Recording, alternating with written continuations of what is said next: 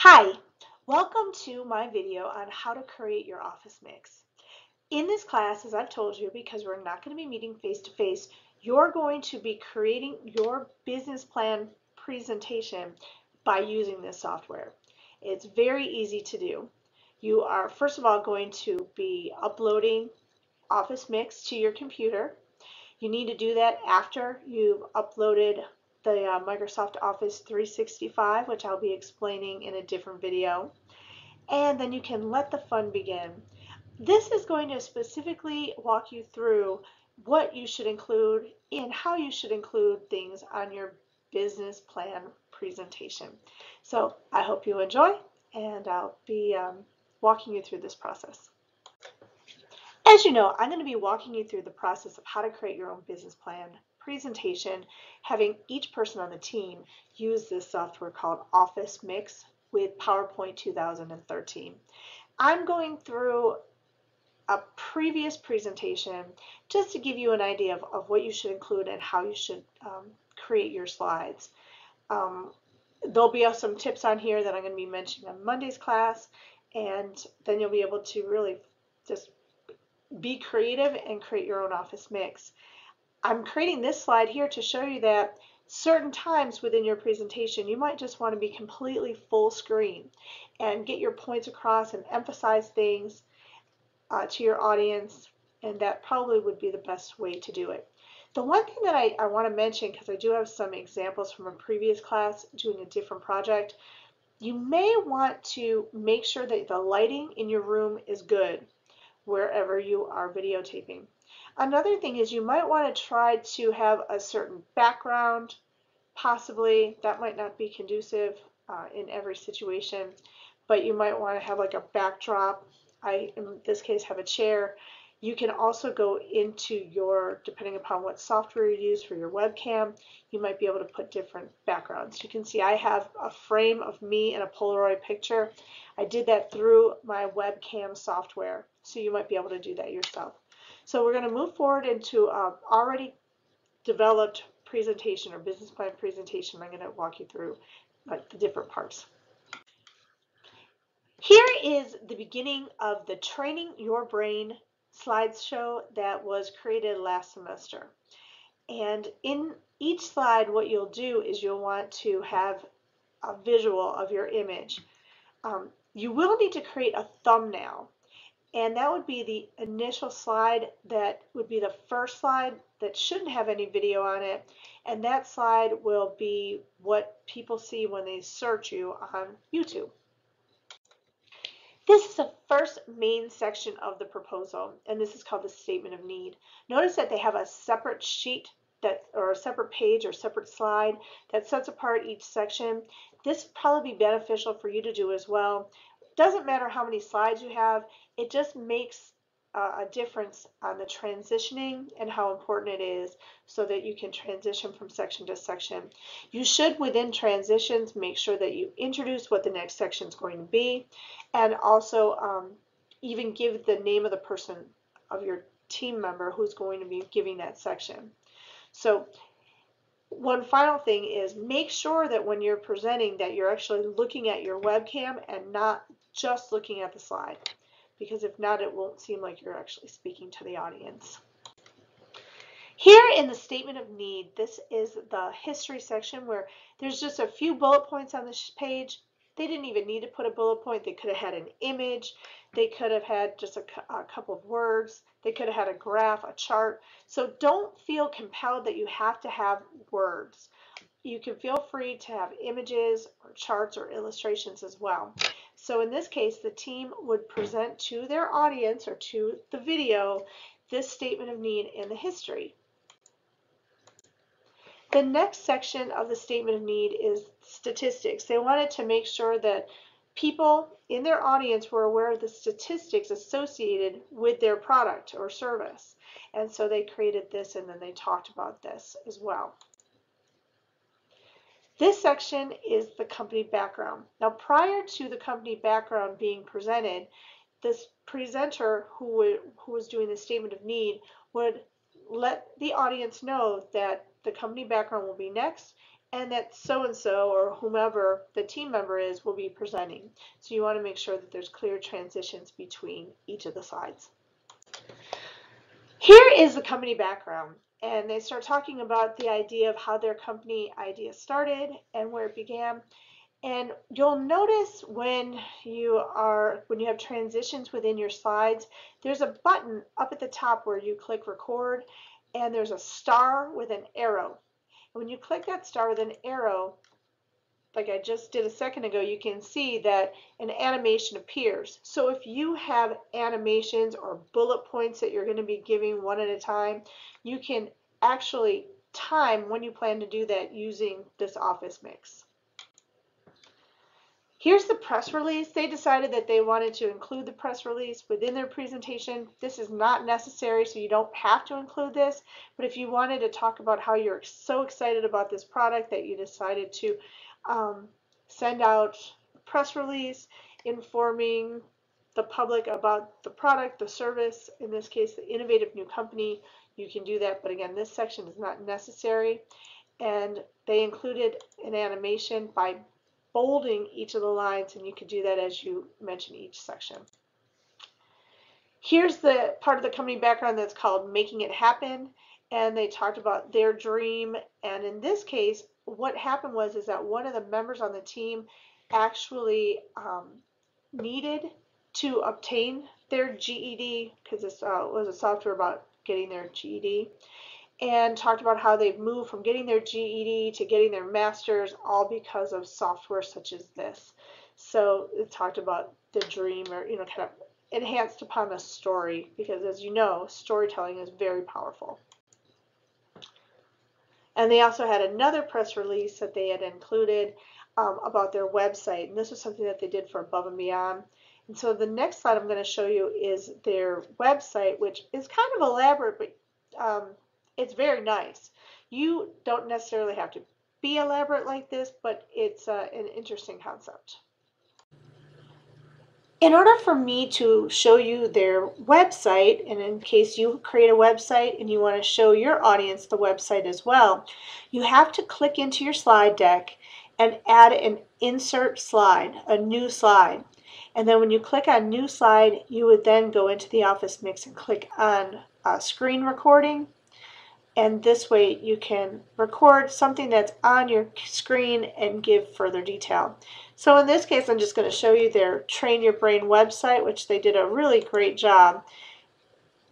You can see they created some information about the company, about the science of their product, about the services that they offer, because in addition to offering GED training, they also have a program for English as a second language to other people. They talk about how to get their apps. They have who their customers are and gives testimonials as well.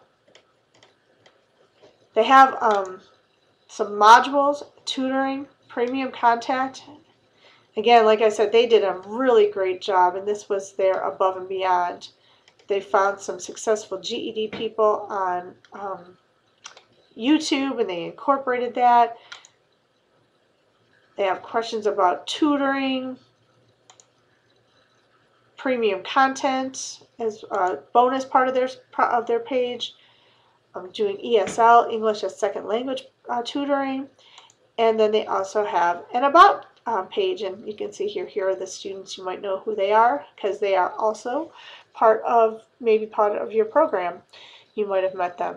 So again, this is what they did with Training Your Brain with their website, and that they incorporated into their page. Now that I showed you the web page, which again was on an inserted slide, and then you adjust it to make it full slide so that you can walk through it, you can then move forward and then continue recording on the slide following where you introduce whatever it was on the web. Now the one thing that you cannot do is you can't voice over a screen recording. If you do, it won't let you include it in your video. So either you have a screen recording, or you have this like we have here, where it's a slide recording, and but you can't unfortunately have both. And in this slide, they talked about their vision and mission statement and their goals and objectives, which were part of the above and beyond for this section. And they also included an area that dealt with their values, and they had animations, so you can see them one by one, including these animations along with image on the screen. So these are things that they included so that they could get the points across one at a time. Now this next section is product description, and you would have the person who was doing company background transition into the product description so that this section would be completed. In this section, the product description, it goes through the features and the benefits, and they basically had a chart or an image, and it talks about their features and benefits in terms of learning modules and the benefits of each learning application and different modules. So again, a nice way of using graphics so that you're not using a lot of words. Here in the product description, they also did a SWOT analysis, which you're required to do, and you're required to create a chart. They created a chart using word art, and this word art, you can see it's clear and easy to read. It's not too small, it's not too large, but you can see everything. And when you're going through this with your presentation, you'll be able to talk about each of the different sections and how you're doing that. You could even have animation where you're doing strengths, and then after that you can have an animation for the weaknesses to show up and have the opportunities show up and then have the threats show up, but you can be creative in what you do. Here in the product description, they also have the competitor comparisons, and once again, not using words, but just using images or illustrations. They went above and beyond, and they compared themselves to 2 other companies that do similar things. So you can see here how they did it and how easy it is to read and understand. Now is the market analysis section, dealing with training your brain application, and in here they would have a transition from the product description or service description to the market analysis. So here they have the market segmentation based on age. They give the information so it's easy to see and clear. The market segmentation based on gender. You can see they have a chart. They have a couple of points on the side. You don't even need to have those points on the side. You can actually talk through the different points. Here with the market segmentation on income, they found a really nice chart that talked about the different earnings of the individuals that would be purchasing their product, and then the motivations that are why people would want to purchase this product or service. Here's their marketing mix, where they take all 4 aspects of the price, product, place, and promotion, and they include that within their target market. They also talk about their web presence and e-commerce. They did this by just having an illustration and then walking through their website, their application, and then training your brain, which is their product. The financial analysis is the last section, and in this section they had the person transition to this by clearly saying at the end of the market analysis what was coming up next and who would be presenting it. Here they have charts and graphs, some words, but especially in the financial analysis, you want to have charts. You don't want to have a lot of words, except for the amount that you're looking for and the equity that you're willing to give up. So in this case, they talked about their visitors to their websites, their revenues, anticipated sales. They talked here about how they plan to expand given a $200,000 investment for 10% stake of their company. They showed how the company equity would be structured. And then they included, but you don't have to, their appendices or appendix. They talked about their letter transmittal and how it was just a thank you, how their product is an educational breakthrough, and that what they requested, which was their amount invested for their equity. They also wanted to talk about their promotional pieces and let the audience know that they have prepared promotional pieces so that they can get the word out and get sales even up higher. they had a radio advertisement, and in this case they actually had someone record a radio advertisement and they played that in class. They talked again about their website being one of their promotional pieces, talked about their goodwill letter, their bad news letter, and then there's a conclusion. Now, again, you don't have to include any of your appendices. If you wanted to do so, you could, but you don't have to do that. At this point, you're going to then address some questions, and there'll be a slide with a question that the sharks are going to, or the barracudas are going to be asking you.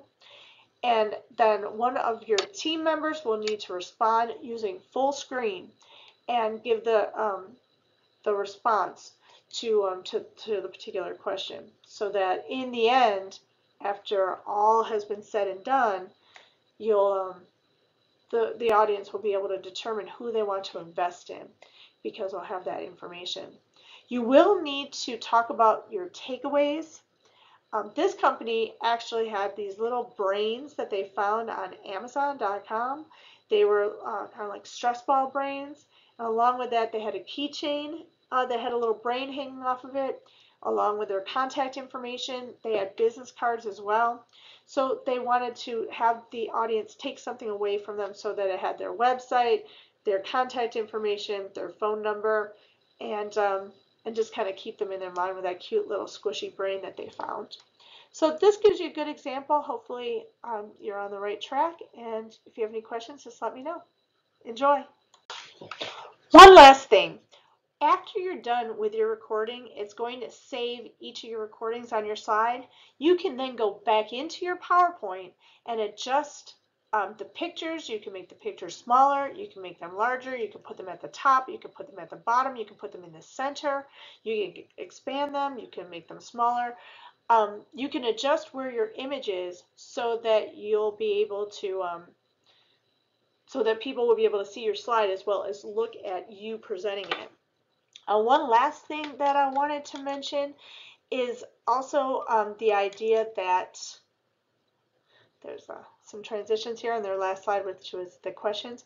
But I wanted to mention that the slide that I went through the website with, you'll notice that that does not have a picture of me speaking. That's because, again, you can't record on something that's been recorded. So I'm going to put this uploaded, and so you can look at it for your review, but hopefully this all makes sense. What's also nice is that when you are looking at your slide and recording, it acts almost as a teleprompter. And if you have notes, like slide notes, you can actually read your slide notes as a teleprompter when you're doing your presentation, so it makes it look really professional. Again, make sure your lighting is good, make sure that your background looks appropriate, make sure that you're dressed appropriate. Contact your other team members so that you can find out and kind of coordinate what they're doing or thinking for their background, for what they're wearing. And that's really it. I have great faith that this is going to work out very, very well. Okay, again, enjoy using this software, and I'll look forward to your presentations. Thank you.